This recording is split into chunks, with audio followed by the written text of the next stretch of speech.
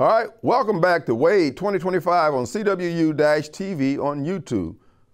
Today we've been focusing on the changes in Jackson that require very little money or no money at all. Cultural changes, attitude changes, holding folks accountable. Folks, that's what we intend to do. Jackson is not broke in the sense that people think it's broke. It's broke because it has a poverty spirit that has descended upon us that we intend to lift up off us. Again, the things that we're talking about doing is going to require you and I to make some cultural changes and some attitude changes. And some of those things that's going to be required is that those of us who have been on the stage of life, who have been enjoying the best that America has to offer, we have to make room. We have to encourage our young folks to be more flexible. I've always said, and I've always admired those young brothers in the rap game. The Tupacs, the Dr. Dre's, the Master P's, the Lil Wayne's, these folks, 50 Cent, these folks put the rap game in a headlock. When Little Richard and all those Jackie, what's the guy's name? Anyway, all those artists from the 60s, 50s, 60s, and 70s were getting ripped off by the record companies. The young boys stood up there and said, now we ain't going out like that. And they changed. They put the rap game and they put the music game in a headlock. Now they getting paid. They selling less records and making more money. Folks, that's what we're talking about. Right now, the things that are holding Jackson back and holding many of the black communities across this country back are three groups of Negroes. The set-aside Negroes, the black for a living Negroes, and the free-to-land Negroes. Now, Kim, first of all, what do you mean? Give us a definition of a set-aside Negro. A set-aside Negro is those individuals who have been taking advantage of the set-aside programs, the affirmative action programs, et cetera. Don't get me wrong, affirmative action has been around a long time. In fact, when Maynard Jackson was alive, when I was in Atlanta, Maynard got us jobs out at the airport. I worked at Eastern Airlines, a couple of my friends worked at Delta. No, I worked at Delta, and a couple other of my friends worked at Eastern Airlines and yada, yada, yada. But the deal was this here. Those were slots made available through the affirmative action program. But back then, it was a whole different ball game. Affirmative action, for instance, when Judge Henry Wingate was coming up, when the Stimley sisters and brothers were going to Harvard, those folks actually had to stand and deliver. They didn't get in there on no shallow academic credentials. They came in there ready for prime time. And now we're starting to let things slide. And what we have now are a bunch of set-aside Negroes who, for instance, did the water, sewer, Siemens contract. They gave us the green weenie. I'm talking about a green weenie this long. We ain't putting up with that no more. No. We, the citizens of Jackson, will no longer pay $1.25 and $1.50 for services and products for minority set-aside folks, just so we can say we got minority set-aside folks. We can't afford it. First of all, the white power structure that ran Jackson is long gone. It's all ran by black folk. So when we are doing the set-aside programs the way they're presently being done, all we're doing is tithing to these Negroes. Oh, no. Or in the words of Bishop Bullwinkle, hell to the no. No. We're not doing that anymore. And they can get offended. They can take it personal, but you ain't taking no more money, not like that. Now, I'm not saying you can't bid on contracts. We're just not going to give you an extra point for you being black. And then the way they got it set up, they got this Asian girl, I believe, down in Atlanta. They put her on every contract. So pretty much every contract that they do on the minority set-aside, she get like 1%. So she'll get a check for $100,000 out of nowhere just because they put her name.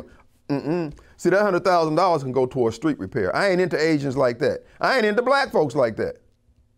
So I'm just telling you, that's the kind of stuff that's going to get broken up at the door day one, should I become mayor of this city.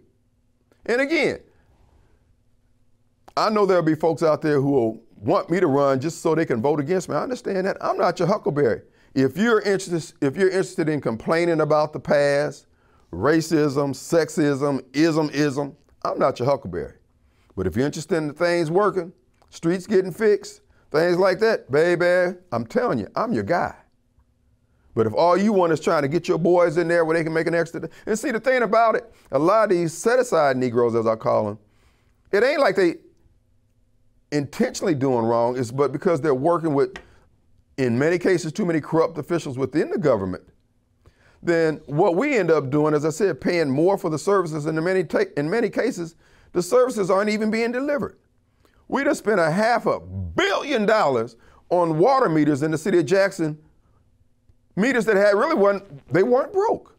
But you had a group of folks who got together and said, you know what? I got this plan, man. We can do this here, and man, we can hit a lick. And they did.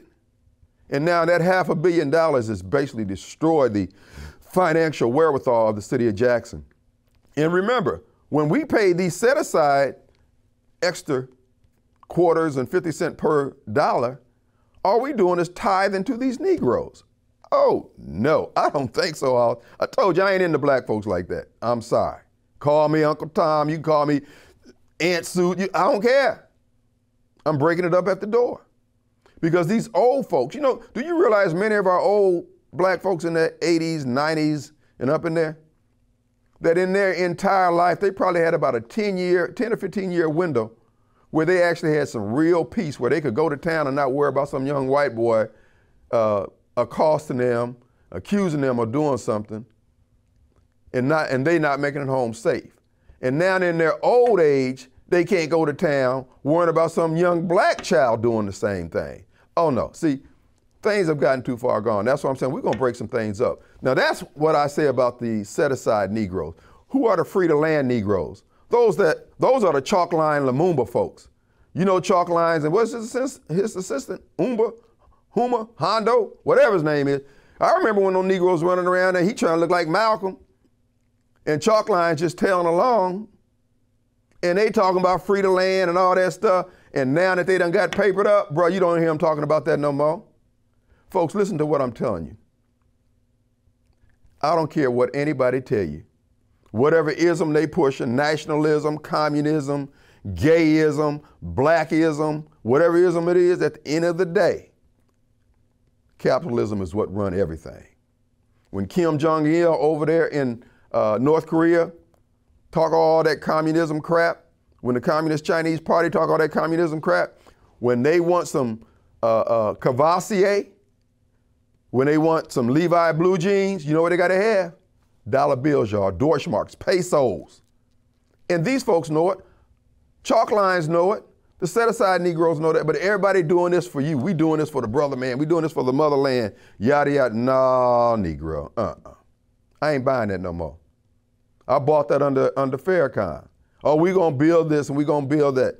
The Moonies who were operating at the same time when I was in the nation, they be on one corner selling flowers, and we be on one corner selling those plums in newspaper. The Moonies made their money, bought hotels and newspapers all across the world, and we still out here renting. The game is over, dog. These young folks got to eat. And I encourage you young folks out there, y'all need to get involved with politics, both Republican and the Democrat Party. Put this game in a headlock. These old heads, they are beholden to the Democrat Party to the exclusion of everything that works. And that's why I'm talking about attitude changes and cultural changes. We need to have a talk with the Derek Johnsons of the world, with the Benny Thompsons of the world, with the Ben Jealouses of the world. Dude, what kind of arrangements are y'all setting up? Are y'all getting us into as black folks? Because this crap is like sharecropping. It's like we ain't gonna ever get caught up. Whenever we have a good crop, we go in there to settle up. We still in the hole. This is like paying your Comcast bill. Don't matter how much you pay those boys, you always a month behind. And this kind of stuff is over with. And this is why I said there's a new sheriff in town. I'm the last of the honest to God, no nonsense Negroes. I ain't smiled since 1969. And really, I wasn't smiling in that picture. I think I had gas. So I'm just telling you, things are gonna change. So for 4 years, if I become mayor of this city, all that BS that they've been doing, now don't get me wrong, the set-aside Negroes and everybody else who want to bid on city contracts will still be able to bid on them. You just ain't gonna, look, rather than y'all being able to make a killing, you're gonna make a profit. Because when you making a killing and then you make your money and then go move out to Madison, that's what Harvey Johnson did. Do y'all know that? He talked all that old black crap. He talked all that I'm an urban planner. And then when he got papered up, got his money, got his sack, he moved out there under Mary Hawkins, where he really got some good city services. Nah, bruh, we gonna keep it real. I live here in Jackson, been here in Jackson, and we gonna make this thing work. But at the end of the day, As I've said before, everybody's going to eat. Everybody's got to eat. Everybody's going to be able to get your roll on. You'll be able to do business with the city of Jackson. Even if you don't agree with my politics, you're still going to be able to get fair shake in the city of Jackson if I'm running it. If somebody's dogging you out from the city and you happen to be one of my political opponents, you still going to get good city services because we need the money to flow. This ain't rocket science, baby. They doing it everywhere else. But what we have to do is put ourselves in a position where we can take advantage of these things. And what we have to do, we have to break up at the door, is all these Negroes who are taking advantage of other black folks simply because they're trafficking in the trust that the average black person has for them as a leader, as a higher up, as a spiritual leader, as a business leader, as a political leader. So what we're going to ask for and what we're going to demand and what we're going to get is accountability. I don't mean maybe, I don't mean perhaps. So if you can't stand pain, you need to vote for that other guy. But if you want change, I'm your huckleberry. Everybody's going to eat. Everybody's going to be able to get their roll on. We've gone as far as we can go in the direction we're headed. Every city councilman will have a set of pothole fillers that they can call on and say, look, I got a pothole over here on the corner of Mobile and Woodrow Wilson. Put it on the list to get done, and they're going to be on it. City council member will be able to walk directly into that director's office of any agency in the city and say, hey, this is what my concerns are. They ain't got to go through the mayor. We're cutting out all this petty crap.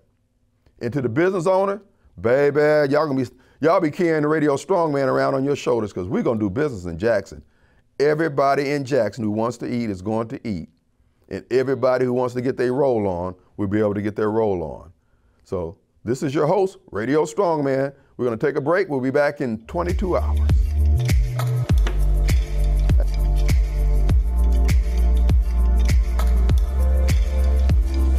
Number one, I am a rock rib conservative, unabashedly so. Many of you listen to the program know that. And when I talk about conservatism, do for self is as conservative as it comes. I'm a capitalist. I believe in the free enterprise system. I believe that people need to get paid. They call me get paid Wade. I want everybody to eat. Everybody's got to eat. Now here's the deal. I invite your participation going forward. I want you to continue to watch Cwu-Tv and listen to the Kim Wade Show at WYAB 103.9 FM, WYAB.com, Monday through Fridays from 4 to 6. Continue to listen in, add your input, and see if we can't be the example for all of America to point to and say, they're doing it right down in Jackson, Mississippi. Now there's a message in there for a believer.